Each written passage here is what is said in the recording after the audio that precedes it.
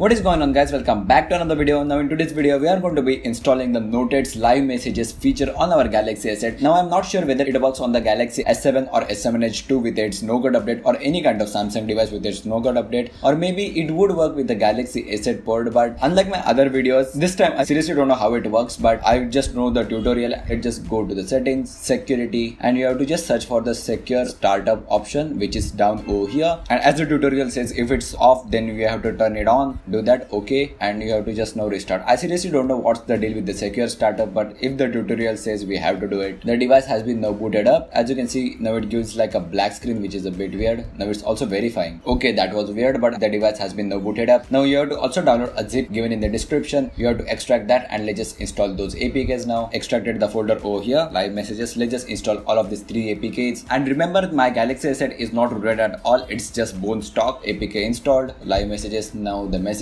app. I guess we can only send this type of messages from the app which I have been installed, and a Galaxy Noted keyboard, install that. Okay, all of the 3 APKs have been installed. Now we have to just go to the settings and scroll down till general management, language and input. Then you have to just search for default keyboard and select for neural beta. It should be done. So let's just check it out. Let's just compose a new one. Let's just select a random number, best deals. Let's just compose. As you can see, this is the all new neural keyboard. Agree. Okay, the keyboard looks a bit weird. It's huge. I guess it has been resetted. And there you go. You have successfully installed the Galaxy Noted's live messages feature. Now you can also draw stuff like this. Okay, let's just draw something.